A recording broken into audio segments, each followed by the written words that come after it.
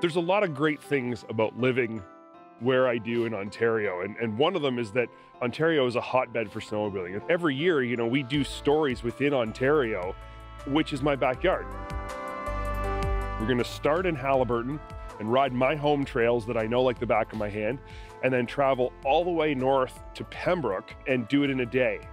Whenever I do a trip in Ontario, I like to bring somebody along with me. Riding by yourself is never very much fun and not very safe. So I always find somebody different to bring with me on the trip. And we just finished doing the North America's Top Snowmobiler campaign and met so many awesome people from all over North America, really, but some really great people from our area. So through the course of meeting all kinds of interesting and new people through the North America's Top Snowmobiler campaign, one person stood out as being a perfect choice to do a trip like this, and that was Kevin Hanlon, because he's such a turbo, excited, enthusiastic snowmobiler. It was a good choice because Kevin's a cool dude, and he brought two guys with him who are just perfectly suited to this trip, rode just like we did. Scott and Glenn were both great guys. I'd never met them before, but once we got on the trail and we started riding, it was like, yeah, this is the kind of group that I can ride with day in, day out, and it all just went so well. We decided to base our trip out of the Pinestone Resort just outside of Haliburton. Pinestone Resort is probably one of the best snowmobile destination places because it's so accessible. You can literally ride the trail right into the parking lot. It's groomed right into the parking lot. And the trip was going to leave from there and head, towards Pembroke on some of my absolutely favorite trails. Where we're riding is the eastern region of the Ontario Highlands, and it's called that for a very good reason. The topography here is so up and down, there's tons of elevation changes, and the trails follow that, and you get a real sense of that as you ride. Absolutely passionate about the sport. It's something that I think about year-round, not just when the snow falls, and it's something that really hypes me up for winter. It's funny, I don't think my wife really understood that until she started, spending a little bit more time with me on the snowmobile, but it's a lifestyle for me.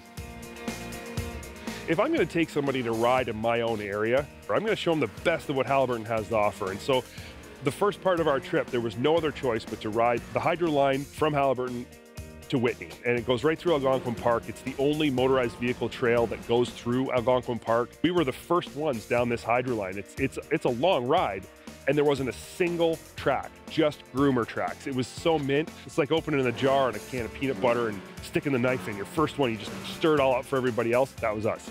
I can honestly say that first part of this trip from Haliburton to Whitney was probably one of the best rides I've had in the past 5 or 6 years. When I got the call to come out and do this ride, it was the same feeling I got when Mark Lester called me to tell me that I was one of the contenders for North America's Top Snowmobiler. I was like, heck yeah, like why not?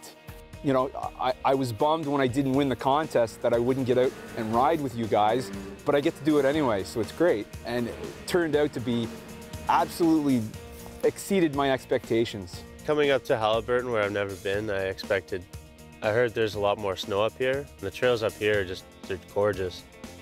When we left in the morning, the weather was really overcast. We left early, so it was morning, it was dark, but it was overcast and it was snowing hard when we were riding the rail line to Whitney. It was actually beautiful because the snow was kind of heavy and it was sticking to the trees up in the branches. It was pulling the branches down over the trail, kind of looked like a tunnel while you were riding through. It was just an absolutely beautiful ride. In terms of signage, it's actually something that I take a lot of notice of. I'm a treasurer of our club, but I'm actually a trail director as well. I have 2 roles. And when you put signs in, you really notice when somebody else does a good job of signage. And the signage up here is excellent. The trails are excellent, but that's really part of an excellent trail system is excellent signage. Kind of when we got further east of Whitney, we were headed towards Barry's Bay and then towards our lunch stop. The weather completely changed and it became sort of clear. The snow stopped. You could see on the trail that it had snowed where we were riding because there was a layer of fresh snow on top of a perfectly groomed trail. But the weather was completely different. It was really, really nice. I mean, you're experiencing the 2 best parts of snowmobiling, snowing and sun.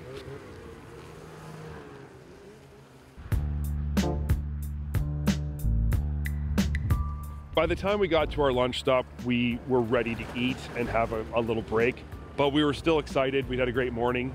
There was still a lot of riding to do this afternoon though.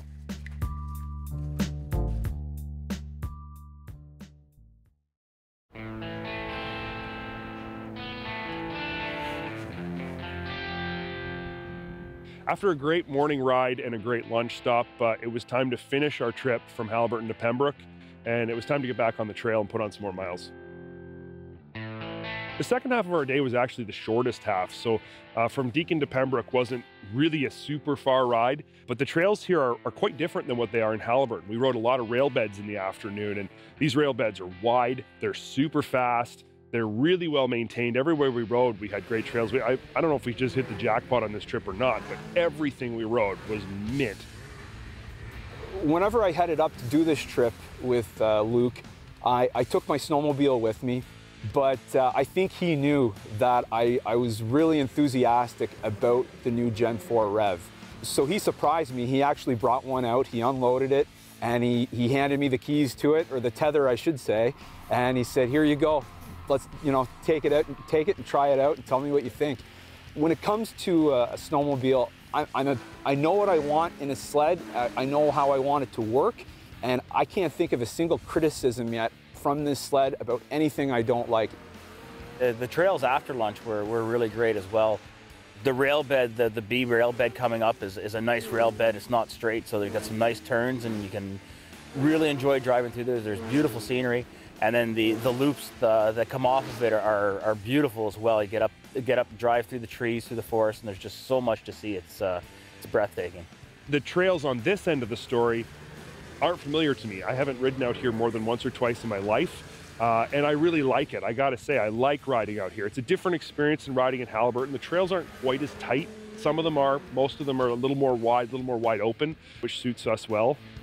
So it was nice. It was nice to have a difference. And that's the thing about Ontario that's really cool is there's so many options when it comes to trails, and you'll never ride the same trail twice, but everywhere you go has its own little kind of personality, and to take a trip from one location to another and experience two so completely different personalities really makes for a unique experience that I just don't know you can get anywhere else. One of the things that I love most about snowmobiling is riding with people and making friends and riding with old friends and making new acquaintances. That's one of the best things about this sport is the camaraderie and the personalities, and this trip had loads of that as well. I mean, I met 3 new people that I never met before and made some new friends. The more I ride in Ontario, the more I'm impressed with how the interconnectivity of the trails and the infrastructure is all just working together so well and is so seamless. I haven't seen that in very many other places, and it makes this area the best area to ride in North America, I think. Although you can't access downtown Pembroke, whenever you stay at the Holiday Inn or the Best Western, you have all of the amenities right there. There's a big stop across the street with lots of gas, lots of food, everything you really need. So essentially, you don't have to access the downtown section. And the trails are right there. You've got options. You can ride wherever you want from there. In this section of Pembroke with the Holiday Inn, it was really accessible. The gas is right there. Hotel is very accommodating.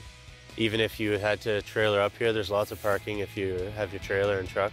Another neat thing about Pembroke is that it's right on the Quebec border, essentially. It's right on the Ottawa River. So when you're in Pembroke, you're only a stone's throw from another province and a sort of a whole nother plethora of destinations that you can experience. They've even built a brand new bridge across the Ottawa River. It's not quite finished when we were here, so we didn't go ride on it because it wasn't open yet. But when it is, it's gonna open up really interesting multi-day trips where you could leave, let's say, from Haliburton, ride to Pembroke in a day, and then ride up into Quebec for a couple days, back to Pembroke and back to Haliburton. You could put on a week's worth of riding and not hit the same trail twice. That might be the next story we have to do.